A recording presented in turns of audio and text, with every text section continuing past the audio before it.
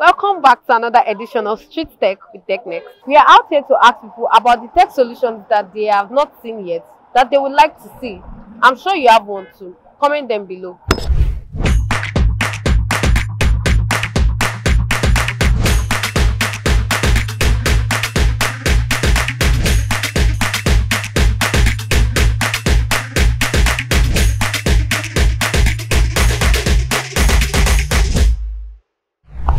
Flying cars.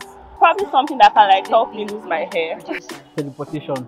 Time travel. Machines that can print money. Making of air. Something like a mono train can really help us out. Something that will literally just tell me, hello, that means you've not actually done this thing or that. And they're looking for remote control. Pretty much say virtual reality.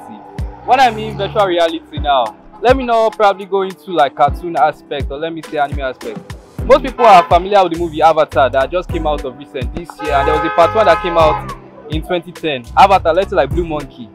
An example now, you can easily just full dive from your own normal body into like let's say an avatar or a particular body where you can exist in a different world, in a different reality with a different life, living the life that you actually want, exploring different worlds too as well. I feel tech has really not touched that aspect. Like example now, we have the Octa goggles, like virtual reality where you just wear it in your face and you feel like as though you are in a game, you are playing a game. I feel tech really still needs to touch that particular aspect where you can have a full dive effect, where you can just sink into the full system completely. You feel your environment like as though you are existing in your real world, in your real reality, and you can interact with the whole entire space, do whatever you like as though you are in the real world.